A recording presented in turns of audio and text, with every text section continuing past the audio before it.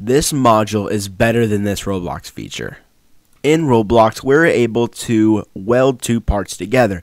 And basically what this means is when we have two parts welded and they are unanchored and in the air, when we run the game, they fall uniformly and they don't break apart from each other, basically gluing them together. Because if I go to the model, delete the weld, and they kind of, they fall apart, as you can see here.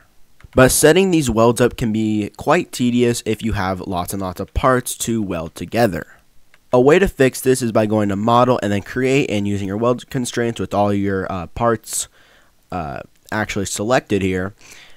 But that can get unorganized, and in my opinion, it creates unnecessary welds. So in my opinion, the module I'm about to show you guys is better than this Roblox feature right here. Okay, so let's make this module. So in my replicated storage, I'm going to make a module script, and I'm going to call this just weld for now, and we can actually start making this. So I'm going to say function module.weld here, and then we're going to say model, which is a model, which will be a model, and then the parent, which is an instance. It might be an instance.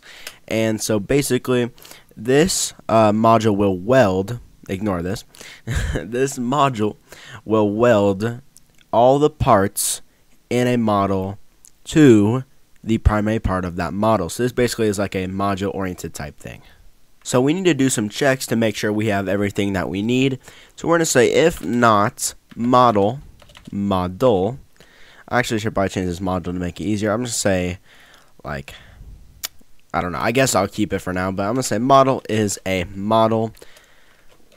And then warn the model's name, model.name, ... isn't a model, and then we're going to return. So we need to make sure that our model that we put in here is actually a model. And then we're going to say if not model.primary parts, then warn model doesn't have a primary part. So we need to actually have a primary part to weld all of our other parts together to that primary part. So we need to make sure we actually have that.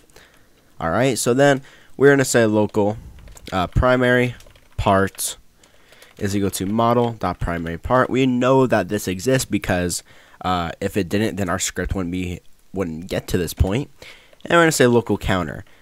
And our counter will be used to see if we have enough parts that we can weld together. So for underscore comma parts in model get children do if not parts is a base part, then continue, and we're going to say counter is equal to counter plus 1, and then down here we're going to say if counter is less than 2, then warn model doesn't have enough parts. So this is going to make sure we have enough parts and we can weld everything together all fine, because we obviously need two parts to weld them together. So if we don't have two parts at least, then we can't really weld anything. So this goes through all the other parts in there and adds it to this counter, and we're just making sure that our counter, if we have enough parts. And then we are going to say for underscore weld in model get descendants do if not weld is a weld constraint, then continue and weld destroy, and then we can actually get to the weld part. At the end of this whole thing, I'll explain what's going on like in full detail, so give me some time. This is our last little part of it, and we're again go through every part in the model's descendant, so every other part in the model. If parts is a base part, then we are then going to check if parts is not equal to the primary parts, then we're going to create a new weld. So weld is equal to instance.new weld constraints, and then weld.name will just, I guess, be weld constraint. I guess we don't need to include this. Weld.part0 will be equal to primary parts, and then weld dot part 1 will be equal to our other parts, and then we're gonna check if parents, then weld not parent is equal to the parent, and then else weld dot parents is equal to the primary parts. So we are checking if we actually have a parent that we want to assign the weld constraints to. So basically saying where do we want to put our parts, and if we actually have one, then we're going to set the parent of our welds to that that we said. But if we don't put a parent, then it's just going to put all the welds in the primary part for organization. So that is basically our module done. Now we can actually start testing it. So I'm insert a part, and we actually need to make our model, okay? So this right here is going to be my primary part, because I know, because it is the color green. I'm going to make some other parts around that, like, and make that gray and all the regular ones gray, and just stack them on top of each other, do some weird type stuff, and I guess make a few more or something, add a few more parts, whatever you guys want. So this is basically going to be our model. I'm going to group them all together. We need to set our primary part and the properties of the model to our green part. Alright, and now we need to make a script. By the way, guys, if you don't understand the purpose of this module, when you regularly do this, when you create all the welds, selecting all these, weld constraints, well, it puts the welds in random parts. In my opinion, that's weird, and I don't really like that, and it's bad organization. I don't know if it breaks or not if you move them.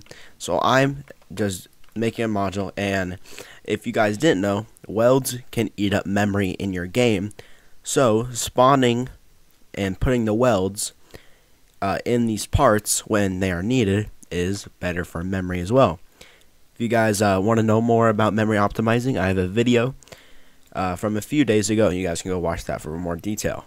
But anyways, we have our model here, and I'm gonna put it in the air. Alright, and it's not anchored, so when we run the game, the parts just go flying everywhere, and it doesn't really work. So we're gonna insert a script in our model, and immediately we obviously need to get our weld module, and we're gonna say weld again. Probably not very good naming, but stick with me here. And we put in our model, and if we want a parent, so our model is script.parent, and this is optional. Put your parent if you want to put the welds in a certain place, but I don't really want to do that. I'm just going to put them in the primary part. So just to test this out real quick, we run the game, we select our model, and we can see that in the green part here, we have all of our weld constraints, and everything is welded together. So let's move it up to the air.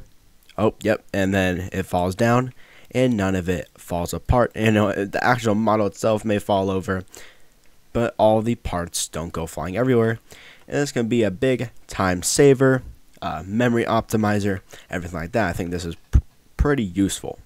And if you guys want to know why I didn't include a delete weld type thing, well, I think that is very easy.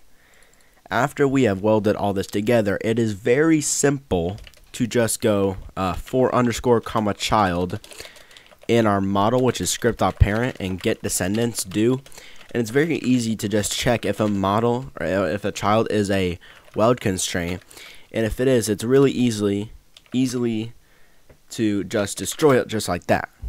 Right? So I don't think there's much of a point to include a delete weld type function in here when it's just really simple to just have code like this and destroy it like that. But if you guys want to do that, you can insert this code into a function and have your model and just loop through the model and destroy all that. You guys can add that too. In my opinion, I think that's fine the way it is, but you guys add it if you think it will save you more time. And yeah, guys, this was today's video. If you guys did learn something from this video, or you guys enjoyed this video, please hit the like button and the subscribe button. I will see you guys in the next video. Peace.